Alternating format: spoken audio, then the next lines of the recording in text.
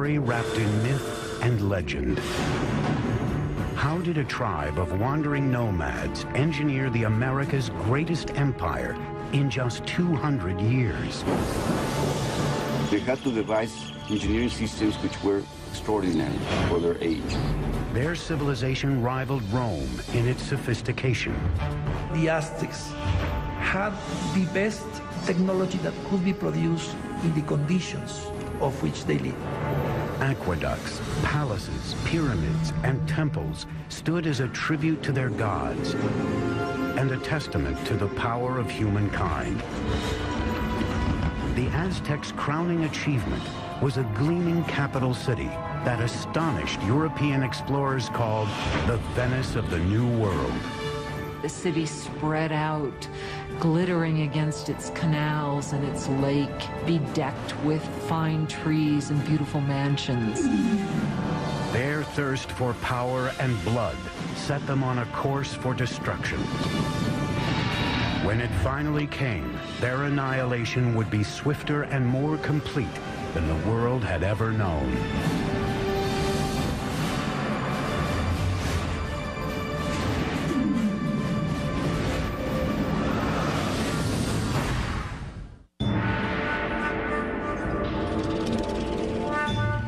In 1325 AD, central Mexico, near modern-day Mexico City.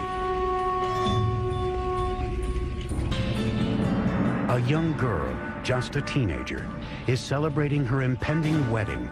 She is the daughter of a tribal king, and she is about to join a new tribe that has been a guest of her kingdom. That tribe is now known as the Aztecs.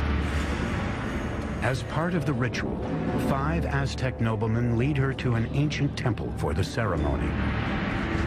But as she reaches the top, the noblemen suddenly veer her away from the altar and onto a slab of stone in front of the temple, one used for sacrifice. Each man holds a limb, while a 5th lifts an obsidian knife high in the air. With one searing move, he slashes it through her chest and extracts her still beating heart. That evening, the king is invited to a ceremony to celebrate the marriage. Instead, he finds a priest performing a dance, wearing the still glistening skin of his daughter. As part of the ritual, the Aztecs had flayed her to honor the god of fertility. He saw this, and he was absolutely horrified at what he saw, his dear daughter. And so he and his forces immediately chased the Aztecs into the lake and onto this island where they sought refuge. The marshy island was an unwelcoming place. Yet it was from here that the Aztecs would beat the odds against them and forge the most powerful empire of the Americas.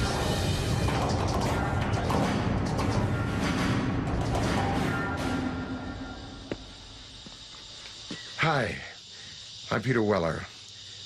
When I think of the Aztecs, I think of an elegant people with beautiful skin and flamboyant headdresses of many colors, and I think of floating cities and a terrific song by Neil Young about Moctezuma and Cortez. But I also think of knives, of obsidian glass ripping into chest cavities and hands, pulling out bleeding hearts and holding them high. Most of the Aztec sacrifices were performed in a temple atop a stone pyramid like this one. The Aztecs felt that without these offerings, the sun would literally cease to rise and the universe would die.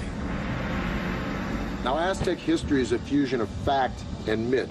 But what we do know is that this murder, as horrific as it was, not only marked the beginning of the Aztec Empire, it also marked the location from where it would rise. The island the Aztecs were banished to after their disastrous sacrifice of the princess was in Lake Texcoco, the largest of 5 interconnected lakes covering a valley about 40 by 70 miles. Today, this once vast and open valley is teeming with what is modern-day Mexico City, one of the largest cities in the world. But 700 years ago, the island was so swampy, no one had laid claim to it. Now, as they gazed on the lake, the Aztec leader Tenoch announced to his followers that he had seen an eagle perched on a cactus in the middle of the lake, a sign from the gods that they had found their new home. They would name their city Tenochtitlan. Life is tough for the Aztecs in the early days of Tenochtitlan, but they have a vision of a powerful city modeled on an ancient and legendary city just 25 miles away. They called this city Teotihuacan, or City of the Gods. We know very little about Teotihuacan because all we have is the archaeological remains. We don't have any writing, we don't have any documentation that really fleshes out what went on at this big city. It was in ruins, even in Aztec times, but they believed it to be the stomping grounds of the gods and the literal birthplace of the sun itself. The place the Aztecs most revered in Teotihuacan was a pyramid that rose above the tree line. It was called the Pyramid of the Sun. The massive Sun Pyramid contains 1 million cubic yards of earth and stone, with a base roughly the same as the Great Pyramid of Giza in Egypt. The Aztecs believed Teotihuacan was laid out in the image of the cosmos, created by their gods. Now it was this image they would attempt to replicate in the construction of their new city, Tenochtitlan. Taking on the challenge would be an Aztec leader named Acamapichtli. In 1376, he embarked on an ambitious plan to engineer an advanced city at Tenochtitlan. But there was a problem. The swampy islands that they took over needed a lot of work. When they started to build anything, it would begin to subside. There was simply no foundation on which to build. The Aztec solution would revolutionize the architecture of the Americas. They began by anchoring their buildings deep in the ground, using a system of pilings made from wood. Workers cut stakes into 30-foot lengths, 3 to 4 inches wide. These were driven into the soft ground to make a foundation. The pilings were often surrounded with volcanic stone to add strength. Masons and bricklayers could then build walls on top of this base with confidence.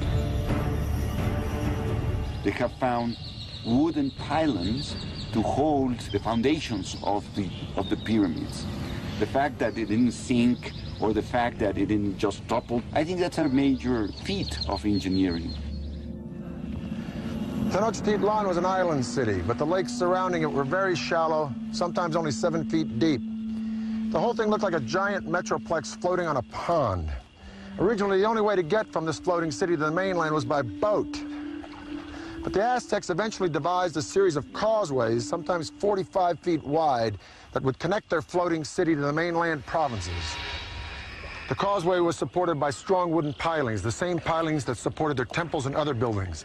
Thousands of these pilings had to be driven deep into the lake bed, and this presented a logistical challenge that could only be met by a strong, skilled labor force and the best of Mesoamerica's engineers. To build a causeway, 2 lines of stakes were laid out.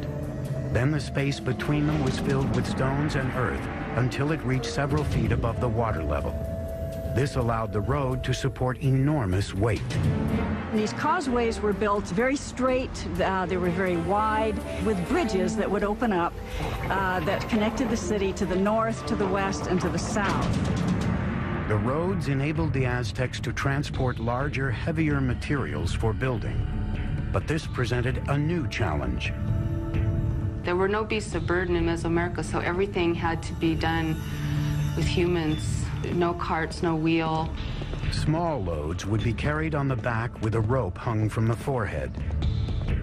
Large items like stone blocks or sculptures for a temple would be dragged by huge numbers of men pulling ropes, possibly using logs as rollers. Legend has it one stone bound for a temple required a force of 50,000 men to drag it from the mountains on the mainland, across the causeway, and into the city. The causeways would also present the Aztecs with a new way to get fresh water to Tenochtitlan. In the past, the Aztecs had transported water in canoes from the shore. But a huge boom in the city's population meant they needed a higher-tech solution to keep up with demand. They wanted to use water from the springs on the mainland, and so they wanted to build an aqueduct. But the springs were under control of the dominant tribe in the region, the ruthless Tepanecs. The Tepanecs were the controllers or the dominators of all the valley. They had a very strong empire. So they were the lords of the valley. So the Aztecs were tributary subjects to them. As the Aztec population grew, tensions with the Tepanecs began to simmer. Now the Aztecs decided to issue an ultimatum that could change the balance of power in the region. The people of Tenochtitlan not only demanded that the Tepanecs give them the water, but also demanded that they help construct the aqueduct. The Tepanecs' answer was swift and brutal. The Tepanec king, Maxtla, sent assassins who murdered the reigning Aztec leader in cold blood. This was the final straw. After decades of domination, the Aztecs would finally make their move and wage war against their ruthless overlords. And they would launch a series of wildly ambitious building projects around their growing island city that would earn them a reputation as the greatest engineers of the Americas. The founding tribe of the Aztecs called themselves the Mexica. The country of Mexico gets its name from this tribe. It is 1428, and the Aztecs have declared war on their overlords, a tribe called the Tepanecs. But to defeat the Tepanecs, they would need a little help from their neighbors. The Aztecs approached the nearby city-state of Texcoco. There, a decisive leader was on the rise. His name was Nezahualcoyotl, and his domineering leadership would be instrumental in forging the Aztec Empire. With Nezahualcoyotl at their side, the Aztec underdogs would go for the jugular. They launched an all-out attack on the Tepanec capital. After a siege of more than 100 days, they broke through Tepanec defenses and slaughtered their oppressors. After capturing the Tepanec king, Maxtla, King Nezahualcoyotl personally cut out his heart and sprinkled his blood into the waters of Lake Texcoco. Suddenly, the tables had turned. That is the exact moment of the beginning of the empire, and the Aztecs became the leaders of the Valley of Mexico. After conquering the Valley of Mexico, the Aztecs could now turn their attention to bringing clean water to their growing city. Remarkably, the Aztecs would independently design and build something that only a few world empires would master: the aqueduct. The aqueduct actually had two channels, each about 5 feet high and 3 feet wide.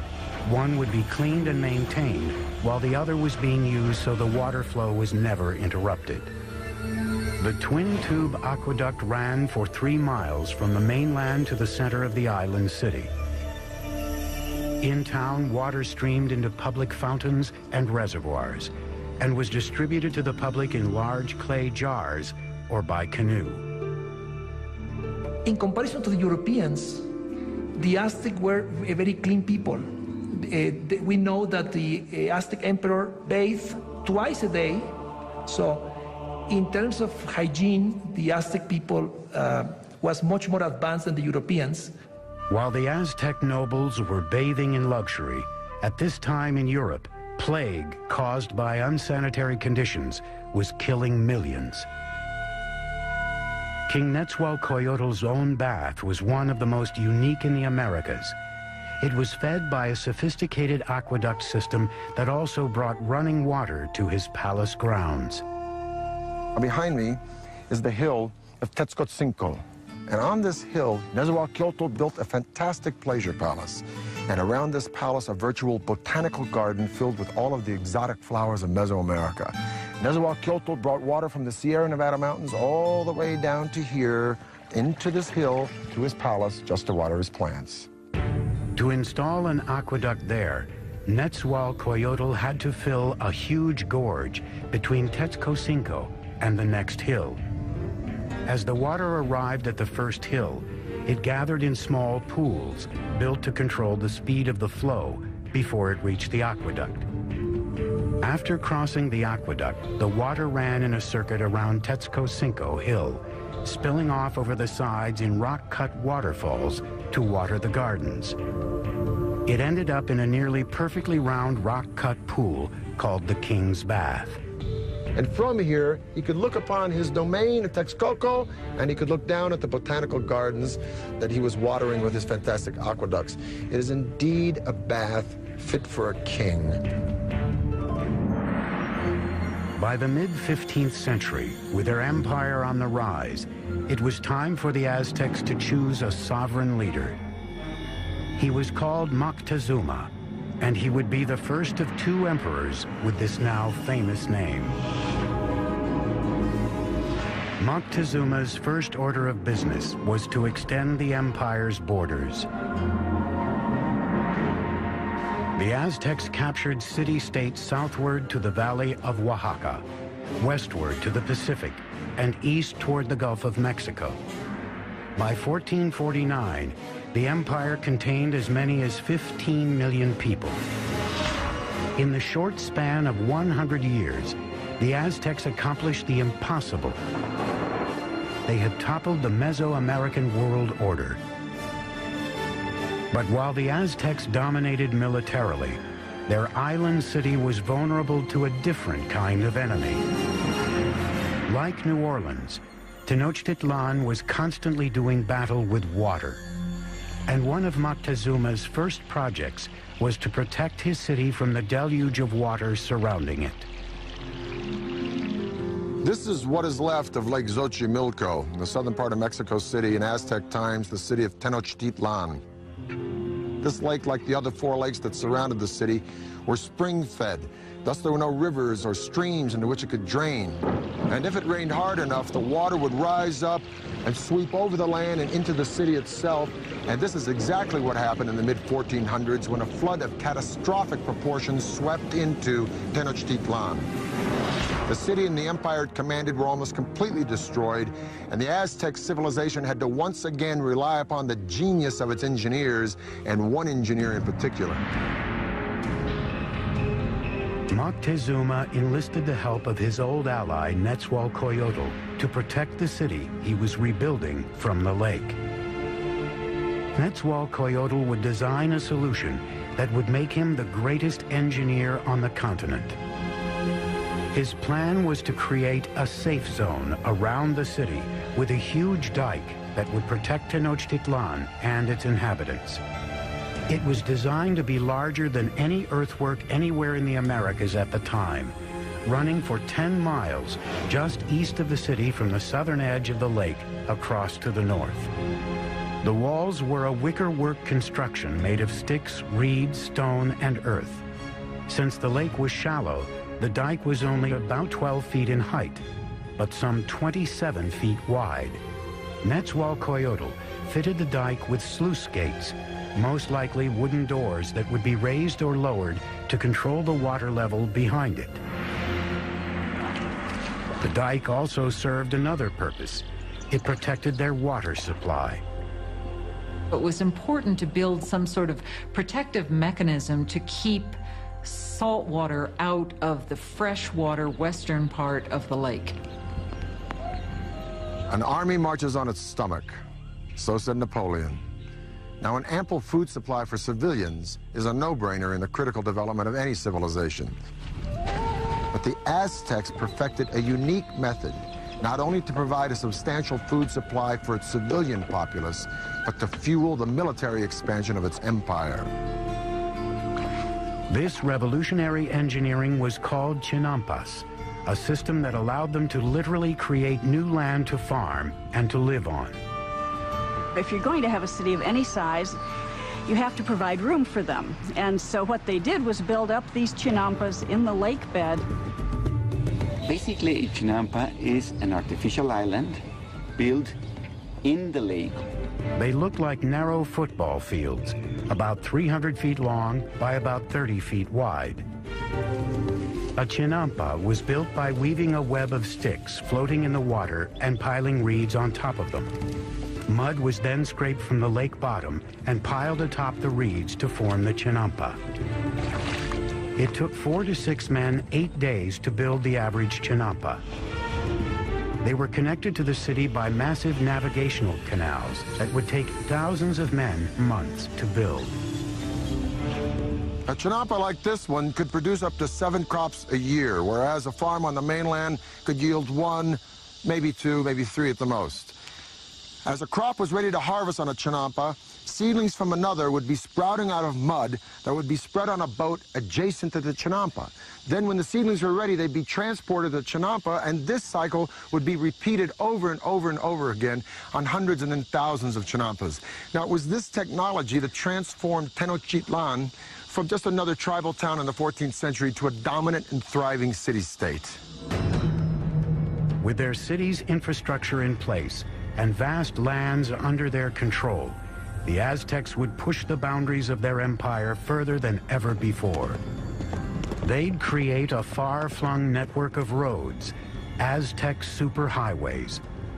But as the empire grew, so too did their practice of human sacrifice. Soon, rivers of blood would be flowing through the streets of Tenochtitlan. The average life expectancy of an Aztec citizen was 37 years.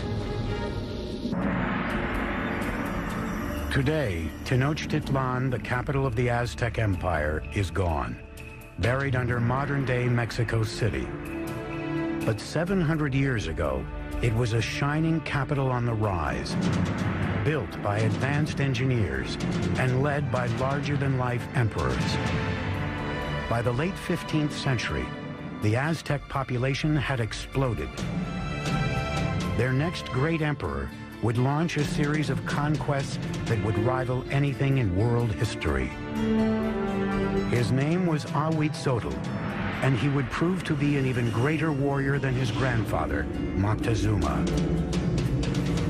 By 1502, Ahuitzotl had conquered territory from Mexico's Pacific coast and pushed the empire as far south as Guatemala.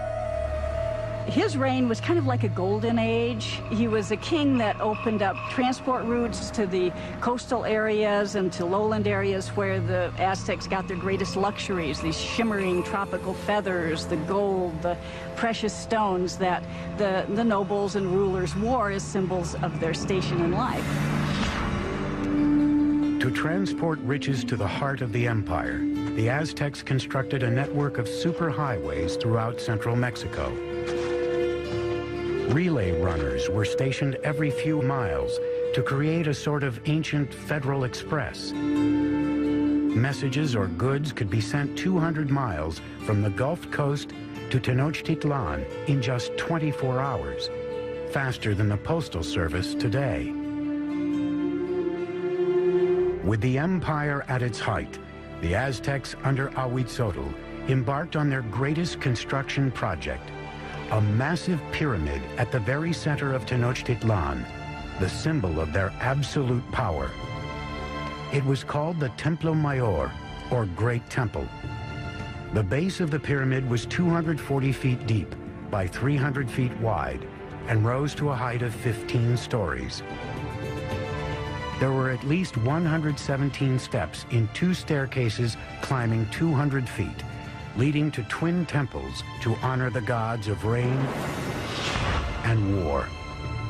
The temple was rebuilt on the same location 7 times, beginning in 1325 with the city's founding. As the empire grew, so did the pyramid. Each stage was simply built right on top of the stage before. The Templo Mayor was built mainly with a stone called tezontle, that is volcanic stone. It's a very lightweight stone. That would prevent the sinking of the temple. For floors and walls, the Aztecs applied a lime plaster, which was a form of concrete. Some examples found today remain as hard as modern concrete, even after 500 years. Aztec workers labored for decades to complete their monument to the gods. The temple remained buried until 1978, when power company workers digging a trench accidentally uncovered a huge carved stone and discovered the temple ruins next to it. The disc, 11 feet in diameter, weighs 8 tons and depicts the dismembered body of the goddess Coyolxauhqui. Coyolxauhqui was the moon goddess, but her brother murdered her because she became pregnant in a very shameful way. Now, the Aztecs weren't prudes by any means. Matter of fact, nobles had many wives and concubines, but amongst the commoners, particularly women, adultery was a no-no and severely punished, often by death. So according to legend, the moon goddess's brother cut her head off, and after he decapitated her, he shoved her body down a hill. The Aztecs reenacted this killing literally and frequently in festivals throughout their calendar year. They would decapitate their victims at the top of a pyramid like this and then push the carcasses down the steps to the great stone at the bottom. For the Romans, their most precious treasure was gold. For the Egyptians, it was the afterlife. For the Aztecs, it was human blood. They felt a sense of reciprocity with the gods. So they needed to give a thanksgiving to the gods, giving the most precious thing they had, that was human blood. The Aztecs called it precious water, and they believed that if the gods didn't receive it in massive quantities, the world would end in apocalypse. It was common practice to adorn the walls of the insides of the temples with fresh human blood. And the smell must have been appalling. To dedicate his expansion of the Great Temple, Emperor Ahuitzotl held a mass sacrifice. The heads of victims were displayed prominently on skull racks around the temple. According to some chronicles, they say that there were sacrificed 20,000 people. From a practical point of view and from a scientific point of view, it sounds impossible. So I think that the chronicle that is written by Spanish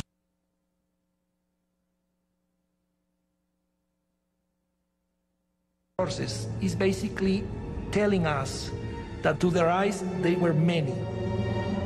As Ahuitzotl's reign continued, the bloodletting skyrocketed. Life in Tenochtitlan soon became an orgy of death. Friends and enemies alike would be brought in to witness the sacrifices. It's always ritual. Sacrifice is always a ritual event, but it was also a political statement, and it was a form of intimidation. By the time of Ahuitzotl's death, the Aztecs had institutionalized sacrificial killing and turned killing on the battlefield into an art form. They were the America's fiercest fighters, an elite cadre of whom would have a spectacular new mountainside temple dedicated to them. But even they were not prepared for the war of the worlds that was about to descend upon them. Aztecs used obsidian to craft their blades, a volcanic stone so sharp it's utilized in modern-day eye surgery. 1502. Ahuitzotl, Emperor of the Aztecs, is dead. Moctezuma II, a 34-year-old former priest, comes to power. A world away in Spain, an 18-year-old notary named Hernan Cortez is preparing to cross the Atlantic to join in his country's conquest of the New World. This is the zenith of the Aztec Empire. It now covers at least 80,000 square miles, reaching out from Tenochtitlan to both coasts and as far south as Guatemala. Some 25 million people are subject to Aztec rule. 38 provinces containing innumerable city-states are paying them heavy tribute. making the emperor and nobles fabulously rich. The city spread out, glittering against its canals and its lake, bedecked with fine trees and beautiful mansions. And Moctezuma II presided over it all. He was known for his statesmanship and military skills. A tough leader, he slaughtered the population of towns that wouldn't bend to his rule. But privately, he was troubled. It seems that Moctezuma was a passive individual, perhaps even a depressive individual. Legend says that when he witnessed a comet streaking across the skies over Tenochtitlan, he spent the rest of the night in tears. As the weeks went by, he became increasingly paranoid. But at the height of his obsession with the supernatural, a very real threat approached from across the sea. Spies posted along the Gulf Coast reported strange sightings offshore that they were at a loss to describe. They never have seen a boat, so they didn't even have a word to describe that. So the Indians refer to those boats as mountains that move in the water. In 1519, after sailing from Cuba, Cortez landed with 11 of these floating mountains and 500 men on the Gulf of Mexico, 200 miles southeast of Tenochtitlan. The tribes were astonished by these men with metal armor and animals they had never seen. As he moved inland, tribes who resisted were brutally slaughtered, but many others were happy to provide him with provisions and men. One of the ways in which one local lord down on the Gulf Coast curried favor was to give Cortez and his company a group of women who were to not only provide for them in housekeepers sort of manner, but were also clearly meant to be courtesans as well and provide sexual services to them. But among the concubines, one in particular caught the eye of Cortez himself. She was the daughter of a chieftain who had been sold into slavery and was called La Malinche. They developed an intimate relationship, and in time, she bore a son to him. And he would have been one of the first people of mixed blood in the New World. But she was much more than a mistress. She became an interpreter for Cortez, and her role expanded to advisor and intermediary between him and the Aztecs. Not only was she his translator, but she could also tell him about things that were being said that he was not intended to hear or understand. Moctezuma's network of relay runners kept him apprised of the Spaniards' movements. It was clear they were headed for his city. As he advanced toward Tenochtitlan through the summer of 1519, Cortez amassed an army of thousands. Moctezuma's army of warriors numbered in the hundreds of thousands. They wore animal costumes on the battlefield to intimidate their opponents. Part of it was spectacle. You had just incredible costumes that the different warriors would wear. The most important warriors were knights, dressed as jaguars and eagles. The Aztec knights were initiated into their orders at sacred ceremonies at special temples like this one. This is the cave temple at Malinalco, one of 6 temples on this remote mountainside, a few hours south of Mexico City. It was finished by Moctezuma II around 1502, shortly after his coronation. Now, over in Europe, Michelangelo was pounding out the David for the Republic of Florence. But while Michelangelo was carving the David, the Aztecs were here carving this temple right out of the side of this mountain. And it is the only temple in the entire Western Hemisphere built in this manner. At the bottom of the stairs of Cuauhtli are the sculptures of two jaguars. On each side of the door, there are the remnants of two warriors. Now, the door itself represents the open mouth of a giant serpent. You can literally see its tongue coming out of the room. The Aztecs believed that this was the entrance to the womb of the earth. Now, the privileged warriors would come here, go into the room with sculptures of eagles, have their noses pierced, and offer blood and sacrifice to Huitzilopochtli, the god of war. But this would be by no means the last time these Aztec warriors would spill their blood. The first meeting between Cortez and Moctezuma would be peaceful, but the conquistador knew a huge and bloody clash between the old world and the new would soon take place. And the annihilation that ensued would become one of the most frightening events in the history of the Americas. Cocoa beans were so valuable a commodity to the Aztecs, they were even used as a currency. It is the fall of 1519. Spanish conquistador Hernán Cortés has finally reached the gleaming Aztec capital he has heard so much about, Tenochtitlan. When the Spaniards first saw Tenochtitlan, they thought they were in some kind of an enchanted vision. They thought they'd entered some kind of a dream. A massive force of native warriors allied against the Aztecs accompanies him as he advances on the main causeway into the city. The meeting of Cortez and Montezuma on a causeway approaching Tenochtitlan had to be one of the most remarkable events in world history. It's really a meeting of two different worlds. And Cortez offered his hand, but the minute he started to do that, to actually touch Montezuma, the noble attendants around Montezuma pushed Cortez away and said, no, no, no, that's a total indignity. Nobody touches Montezuma, the great lord of the land. The meeting of the two worlds was peaceful, but fraught with tension. Moctezuma by this time had become increasingly impulsive and prone to bouts of hysteria. So the encounter was an encounter of sensing the forces, no, in each side. But the Aztecs had a diplomacy and a warfare system that was somewhat naive in comparison to the very tricky and sly system of the Europeans. Moctezuma invited the Spaniards to stay in one of his palaces. It would prove to be a catastrophic mistake.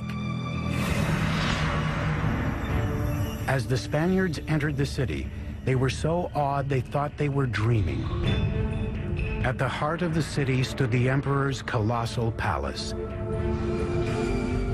The palace of Moctezuma II was a massive complex spread across 6 acres near the Great Temple. One of the Spaniards noted that every day at Moctezuma's palace, 600 nobles gathered, and they would hear the word of their emperor.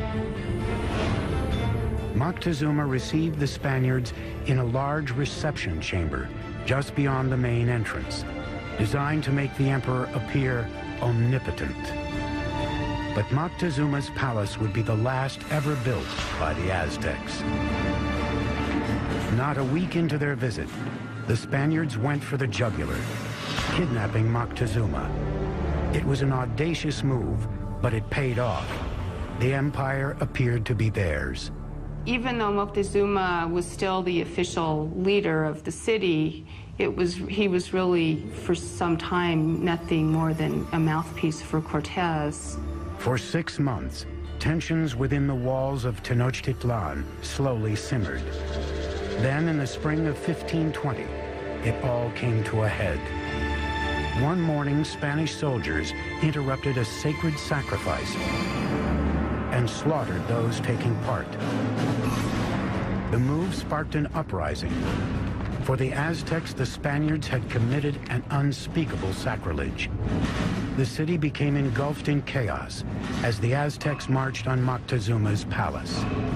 Moctezuma gets up on the top of the palace and tries to talk to the people and calm them down, and by now they're just not having any of it.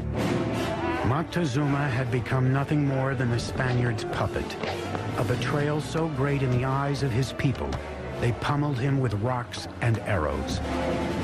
Shortly after, Moctezuma's lifeless body was tossed from the palace walls. Whether he died at Spanish hands or from injuries inflicted by his own people may never be known. And the Spaniards at that point decided this would be probably a good time to leave the city. On the night of June 30th, 1520, the Spaniards attempted to escape under cover of darkness. But they can't separate themselves from the plunder that they've gotten so far, so they're weighted down with all of the things that they want to take with them. They were easy targets for the Aztec warriors, who caught them on the causeway. Bodies quickly piled up in the water. 400 Spaniards were killed, along with several thousand of their Indian allies. That escape has come to be called the Noche Triste, the sad night. Cortez and a few others managed to escape with their lives. The Spaniards would now destroy the shining city of Tenochtitlan for good. He would begin by severing the lifeblood of the city, the aqueduct.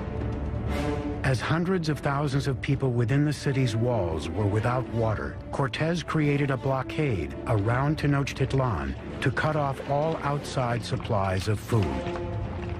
So the idea of this blockade was to try to make surrender the city by hunger. And the Aztecs had a tremendous resistance, so they couldn't be defeated easily. And what they decided to do is to mount an attack both by land and by sea. For centuries, the lake around Tenochtitlan was a barrier against invaders. But Cortez would find a way around that. He had thousands of his Indian allies carry ships in pieces up thousands of feet over the mountains to be assembled and launched into the lake. May 1521.